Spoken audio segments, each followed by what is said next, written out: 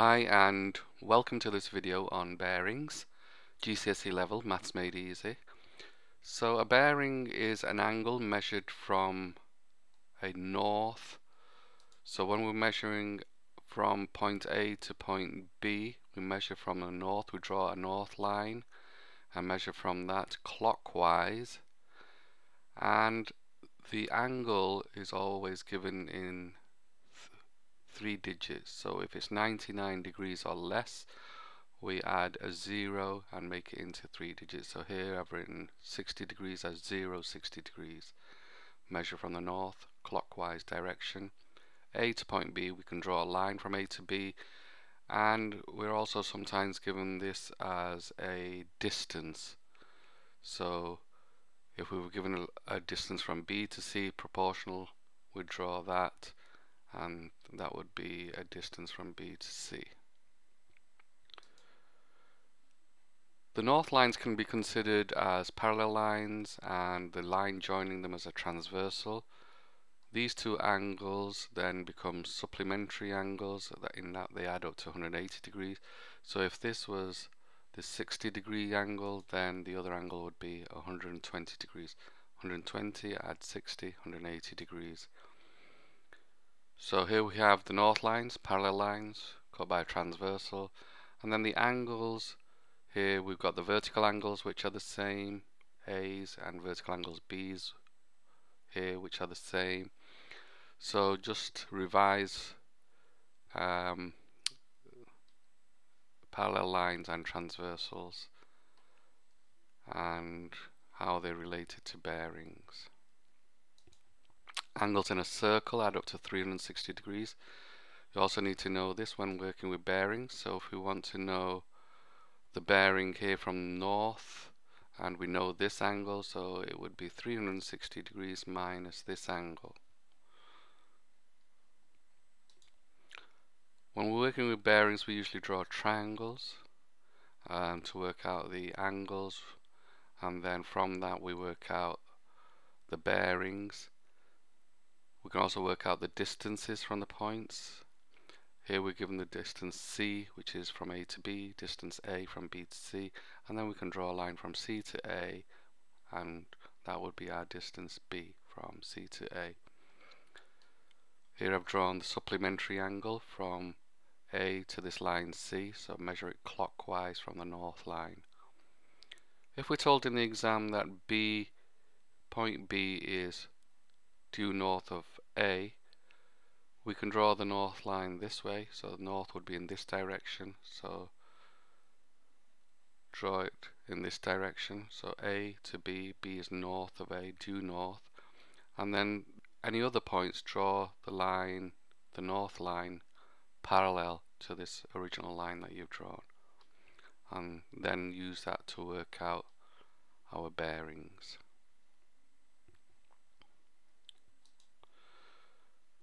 When we've drawn our triangle and we know an angle and the opposite side, we can use the sine rule. Sine rule is used to find the size of an angle or length of a side. So if we know an angle and two sides, we use the sine rule.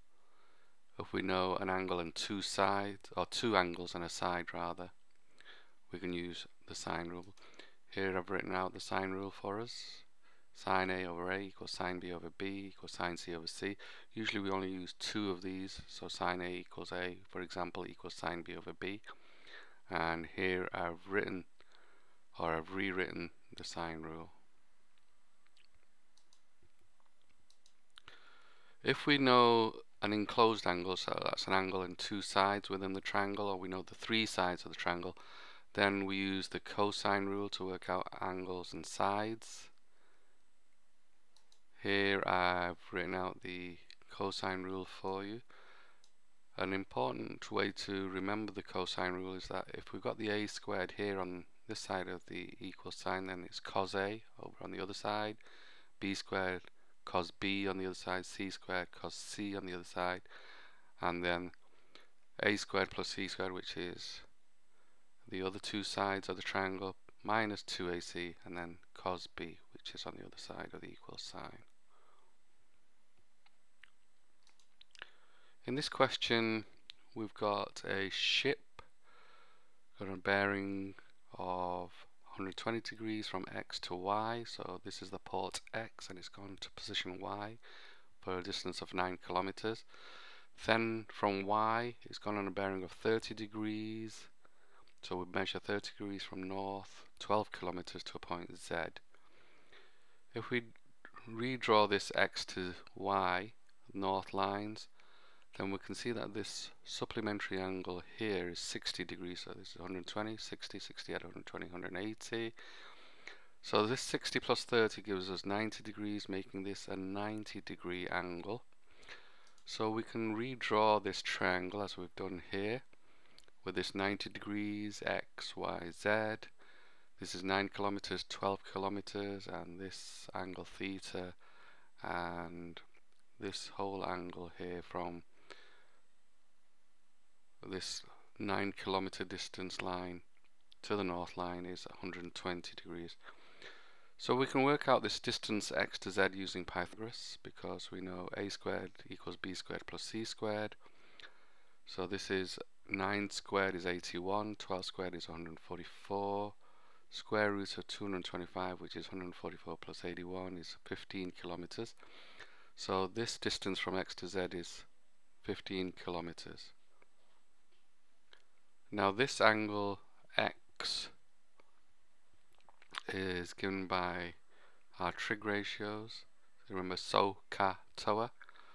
So tan theta equals opposite over adjacent. Our opposite is 12, our adjacent is 9, gives us 1.33. So inverse tan is 53.13. So this angle theta is 53.13. So the bearing from X to Z, so this angle here would be the total angle here, 120, minus this angle theta, which gives us 66.87 degrees. So this 66.87 degrees. Okay. Now if we want the bearing from Z to X, remember we've got this angle here, so we get the supplementary angle, which is 113.13 degrees, and then 360 minus the supplementary angle gives us the bearing Z to X, which is this in red. Okay, measuring clockwise from north, and that's 246.87. If a ship sails from port A to B bearing of 110 degrees, then we can work out the bearing from B to A by 360 minus the 70, as we did in the previous question. It gives us 290 degrees. However, there's another way of doing this. If we draw east, west and north, south lines, then those are 90 degrees to each other. And also these west and east on both points can be considered as parallel lines with a transversal crossing them. So we can use our rules of transversals and parallel lines. So for instance here, this is 110 degrees from A to B, the bearing. This is our supplementary angle, 70 degrees. 70 at 110 is 180. So this then to our east direction is 90 degrees. This, which is our line continued, would then be 110, yeah, the total bearing, minus 90, which is 20 degrees. This would be our angle, which is our vertical angle, 70 degrees, and this our vertical angle to the 20 degrees. So the bearing from B to A would be 90 degrees, which is here, plus 20 degrees, plus 70 degrees, plus 90 degrees, plus 20 degrees.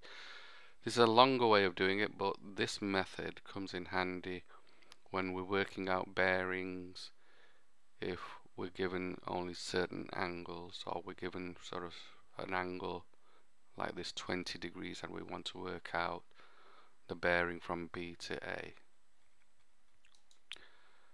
In this question, a boat sails from A 40 kilometers, a bearing of 140, so this angle here from north to this 40 kilometer line that we've drawn from A to B Then it travels 250 degrees, so the bearing here is 250 degrees from B up to this point here to a point C 80 kilometers away. So 80 kilometers to point C. Okay, so we draw our triangle for A, B, C with our two known distances, 40 kilometers, 80 kilometers. We know this, or we were given this as 140 degrees. Work out our supplementary angle, 40 degrees. 140 plus 40 is 180. This is our bearing from B to C, so it's 250 degrees.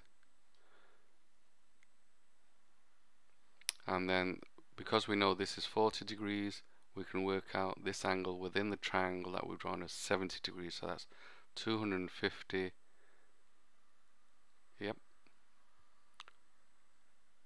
So 360 minus 240 minus 40 gives us 70 degrees.